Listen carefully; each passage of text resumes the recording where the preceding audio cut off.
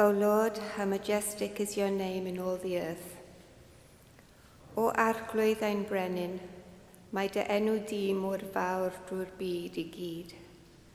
Mae dy ysblander yn gorchuddio'r nefoedd yn gyfan.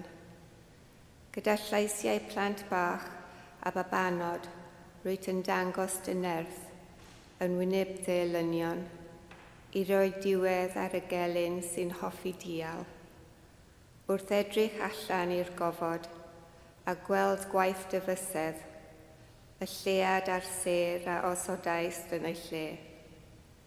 Beth ydy pobl I ti, bwenu amdanyn nhw, pam cymryd sylw o un persol dylol. Rwyt wedi ei wneud ond ychydig I snarbod ei nefol, ac wedi ei goroni ac ysblander a mawredd. Rwyt wedi ei wneud yn ffeistr ar waith dy ddwylo a gosod popeth dan ei awdurdod. Defaid ac uchen o bob math, a hyd yn oed yr anfeliad gwylltion, yr adar sy'n hedfan, y pysgod sy'n y môr, a phopeth arall sy'n teithio ar geryn tymoeroedd. O arglwydd ein brenin, mae dy enw di mor fawr drwy'r byd I gyd.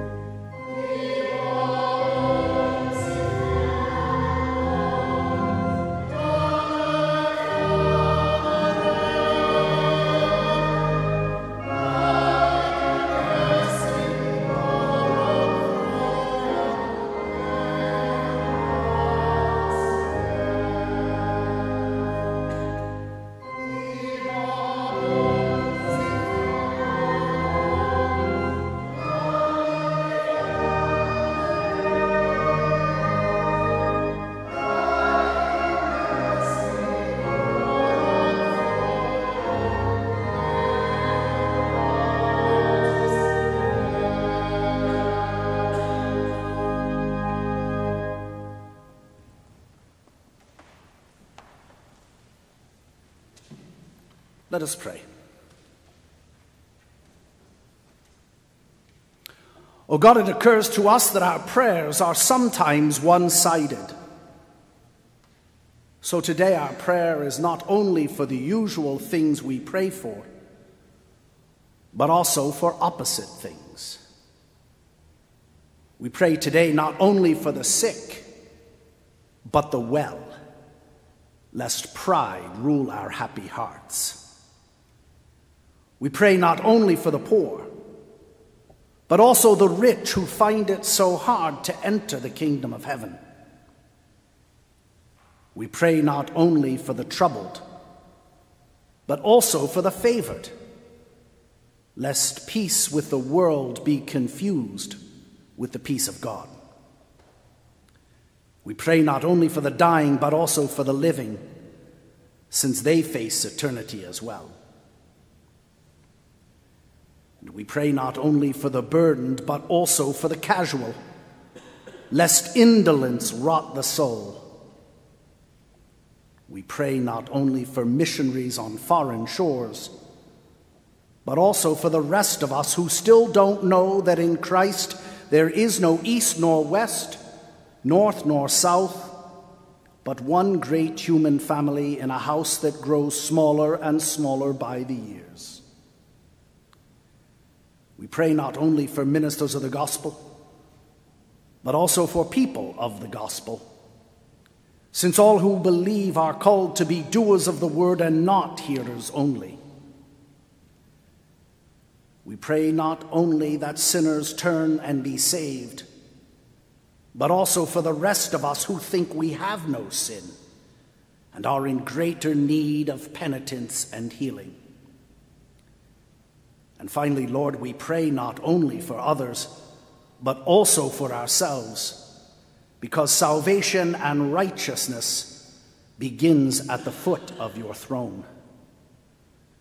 And all these things we ask in the words your Son gave us, saying, Ein tat, irhun non noi nevoth, sanctae diero deninu, deledur danes, geneladur erithvis, megis ununanav, fethli arun thethevid, duru I ini nethiu, ein bara binu nethio, amathai ini ein deledian, Feli mathai einen dolediwir, achnag arwen ni I brovidigeth, eidig arwen ni rakdrug, canas aetho tiu dodanas, arnatha gogoniant, on ois oisoith.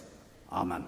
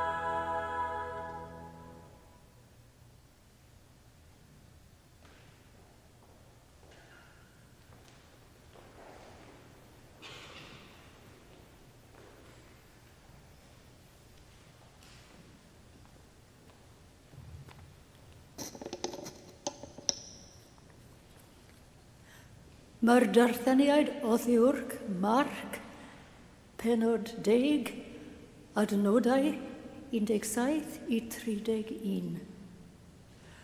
Ac a wedi iddo fanad allan i'r ffordd, redodd un ato, ac ostangodd iddo, ac a ofanodd iddo. O, athro da, beth a anaf fel eti ffeddiwdd fawyd tragwyddol.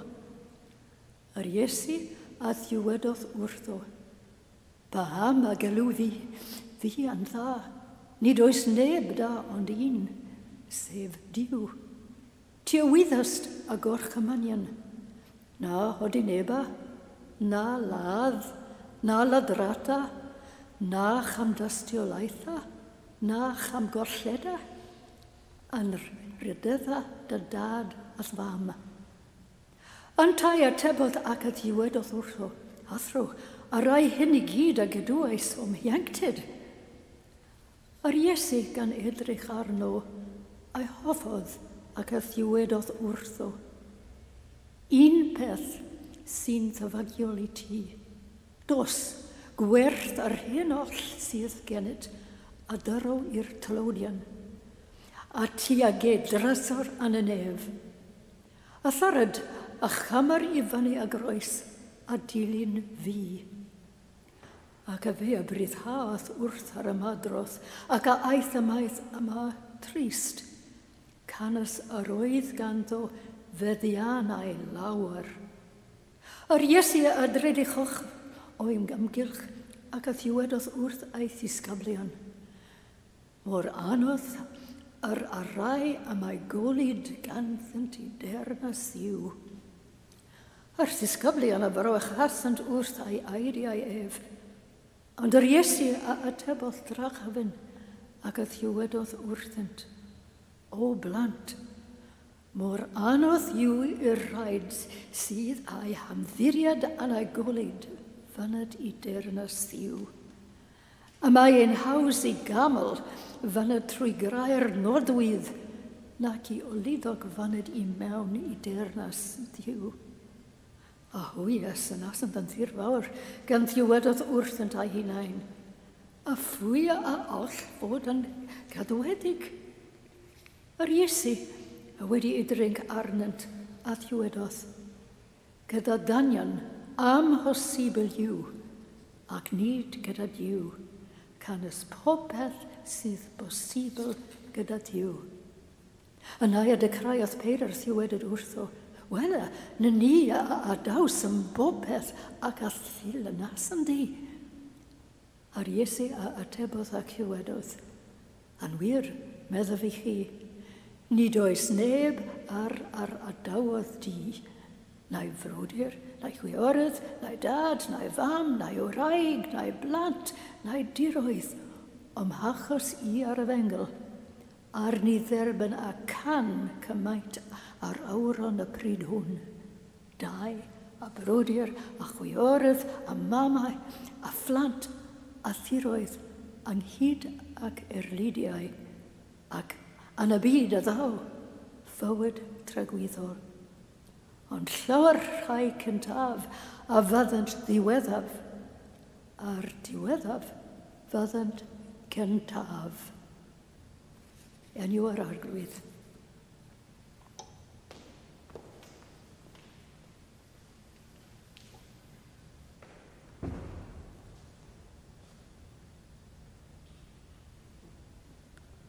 Let the words of my mouth and the meditation of our hearts be always acceptable in thy sight, O Lord, our strength and our Redeemer. What must I do to be saved? That's the question the young rich ruler wants to know. It's the one he asks. And, as you know from the story, he was a bit surprised at the answer. Martindale tells the following story. A falling out between father and son. And it goes like this. There was a wealthy young man who expected to receive a sports car upon his graduation from university. And on that great day, he went into his father's study And his father greeted him and told him that he loved him and handed him a wrapped-up present.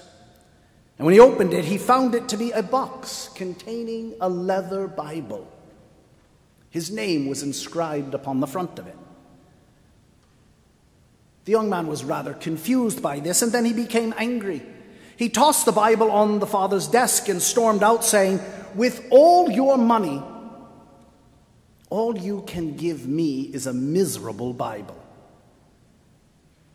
And they never spoke again, despite the fact that the young man's father tried hard to contact him for many, many years.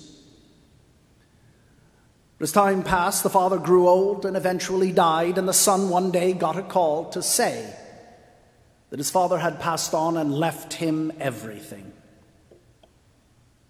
As he was going through his father's belongings, he found that Bible still in its box. Curious, he took out the Bible and he opened it. And the page fell open at a passage that his father had marked. It was Matthew 7, verse 11. "If you then, being evil, know how to give good gifts to your children, how much more shall your Father give you what is good?" And as he read it, a car key fell out from inside the Bible. It had a tag with the dealer's name on it, and it was the sports car they had always wanted. And on the tag was written the graduation date and the words, "Paid in full. Love, Dad." The young man missed the present of the car, and more importantly, missed the wonderful present of his father and his love, all because of his greed. In our gospel, in our lesson today, we confront another rich young man. This young man is concerned, he says, for the things of God. And so he came to Jesus and asked him what he needed to do to inherit eternal life. He seemed to be a good person. No one doubts when he says, "Look at all the good things I do." But for Jesus, that simply wasn't good enough. Jesus, after all, wasn't interested in people who just do good things. He wasn't interested in those who believed that salvation was merely a matter of accruing debits and credits on the ledger of life. And there's a simple reason for that. Jesus recognized that people could act ethically without ever having a relationship with the one true God.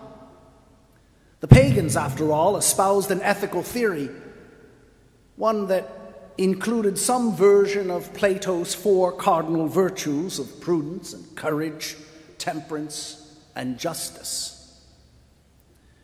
And moreover, modern pagans espouse a system of ethics that is hardly distinguishable from many modern churches. I went looking this week, in fact, and I found the website of the Pagan Federation of England and Wales. Yes, there is such a thing. And it indeed publishes a code of ethics for its members, a code which says this, in many other things: pagans have respect. Pagans value the dignity and worth of all individual. They recognize and celebrate diversity and actively distance themselves from those who are prejudiced. Pagans value their responsibilities to the world around them, including its people, the environment, and the natural world, and especially the creatures that inhabit our world. And pagans value honesty and fairness in their interactions with all people and seek to promote integrity in all facets of their endeavors. In reading that statement, I don't find anything particularly objectionable. As life plans go, it's probably as good as any. It basically tells us that pagans should strive to be nice people. But yet missing is one very important thing, and that is Jesus, or indeed any connection to the actual creator of the world they profess to admire. Put another way, modern pagans profess a desire to live decent and peaceful lives, and that is, of course, a good thing. But if you notice, they do not anywhere tell us why anyone should want to do so.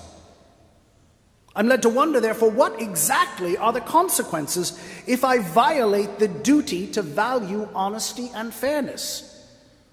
More importantly, why should I value the earth if when I die I simply return to nothingness?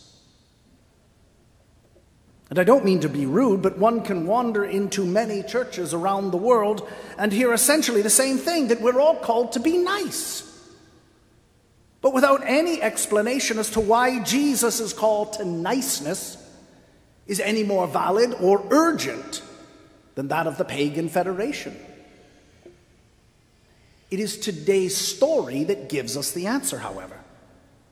For when the rich young man tells Jesus that he is a good person and does not harm those around him, Jesus, as I say, is rather unimpressed.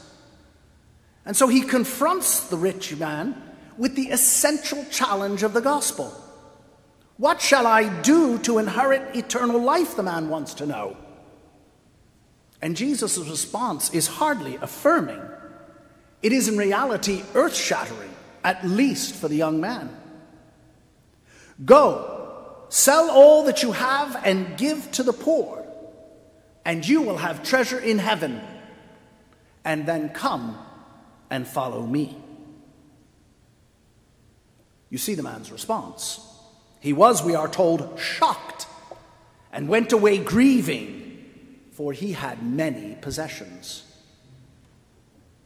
Jesus thus touched that day on the area that the young man was not willing to give to God: his wealth, his property, his place. At that point in his life, the rich man was not willing to give up the things of this world in order to obtain the promises of the next.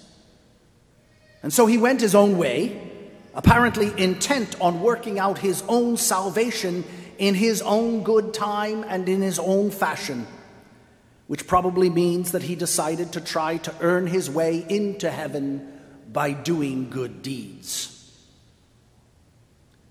Now, many people are prone to confuse what Jesus is saying here.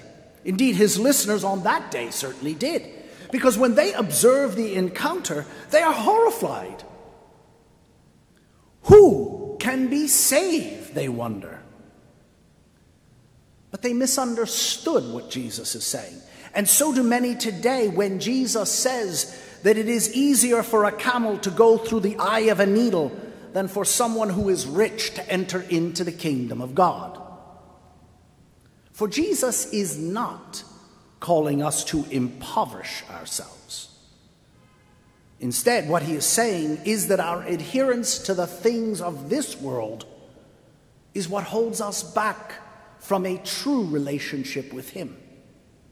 We remain stuck on earth not merely by gravity, but by our refusal to put earthly things in their rightful place. Paul makes this point more succinctly in 1 Timothy when he tells us that it is the love of money that is the root of all evil. Note, I say, that passage is perhaps the most misunderstood and misquoted in all of the Bible. It is not money itself, Paul says, but it is the love of money that is the root of all evil. And for the rich young man that day, it was his stumbling block. We never actually do find out what happens to the rich young man. We are told that he goes away. Perhaps he did become a later disciple of Jesus. But discipleship, the kind of discipleship that Jesus is talking about here today, is really rather strident. Discipleship for Jesus is all about following him, not merely doing good things for other people. Discipleship is more than simply believing in God. Jesus requires more than simply believing in the notion of God and coming to worship once a week. In fact, he wants us to go further if we are to be a disciple. He requires commitment and he demands total surrender. I've told this story many times. In fact, I told it this morning. So those who were there heard it. Just pretend you didn't hear it. In the late 19th century, and in fact 1859, Blondin was a famous tightrope walker. And he had a tightrope placed across Niagara Falls in New York. And he proceeded to walk across it. And came back again. And when he came back, the audience cheered. He was tremendous. And then he got a wheelbarrow. And he put it up on the tightrope. And he walked across. And he walked back again. And he jumped off. And the crowd went wild. And he said to them, "Do you think that I could take this wheelbarrow across the falls with a man in it, go to the other side and come back?" And they said, "Yes, yes. Do you really believe it? Yes, yes. Are you sure? Yes, yes." And he looked at the man standing next to him and said, "Okay, jump in." That's the difference between believing in God and the full commitment that Jesus requires with discipleship. Jesus does not call us to be mere spectators. He does not call us to be mere bystanders. He does not call us to simply watch the parade as it goes by. He calls us to step into the wheelbarrow. He wants us to really commit ourselves. He wants us to give up the things of this world, to follow him completely and utterly. And that's what a disciple does. But that's what the rich young man cannot grasp. In fact, the story is one of hubris. The rich young man comes to Jesus rather satisfied with himself. He thinks he's done it already. What do I need to inherit the kingdom of heaven? And Jesus tells him, well, you need to follow the law. And he says, I already do that. I already do that. I do all kinds of good things. What he's really doing is saying to Jesus, check that box. That's done. I'm ready for the next challenge. Set me the next test, Jesus. I've got that love thy neighbor thing down. What else do you have? It seems clear that he might have been expecting approbation. But what he got was his wish, a harder challenge. Jesus is really saying here today, if you think you've done well, if you really think you have the whole love thy neighbor thing down, if you think you're all sorted with the world, then try this. Give up the things of this world and follow me totally. Now note, as I said before, Jesus is not condemning wealth. He decidedly does not say that to be a good Christian, you must give up everything. What he is saying is that if you really have perfected the task of loving your neighbor on a day-to-day basis, if you really are at peace with the world around you, if you are really ready for the ultimate challenge, then here it is. Drop everything and follow me. Impoverishing oneself and going off to do Christian ministry full-time is one way of doing it, but Jesus does not demand it. On the contrary, he demands that we love God in our own way and in whatever walk of life we are called. C.S. Lewis puts the problem this way. All our merely natural activities, all our earthly activities, will be accepted if they are offered to God, even the humblest. And all our earthly activities, even the noblest, will be sinful if they are not. The work of a Beethoven and the work of a charwoman becomes spiritual on precisely the same condition, that of being offered to God, of being done humbly, as being done as to the Lord. A mole must dig to the glory of God, and a cock must crow. and we are members of one body, but differentiated members, each with his own vocation. To be clear, Jesus never tires of reminding us how difficult being one of his followers can be. He reminds us, though, that the best followers are those who are going about his business on a daily basis, whether we are the charwoman or the next Beethoven. When we live our lives in this world in the way he wants us to live it, we do his work. The challenge, of course, therefore, is to be a true follower in whatever walk of life to which we have been called. Indeed, that is in fact the challenge of today's lesson. Are we ready to follow Jesus as his disciple, come what may? It might be uncomfortable at times. It might even be dangerous. Not physically, but socially, economically, and perhaps politically. We don't know when the call will come or what might ultimately be required of us. But when it does, we need to be ready. We need to be fully committed to getting into that wheelbarrow. Amen.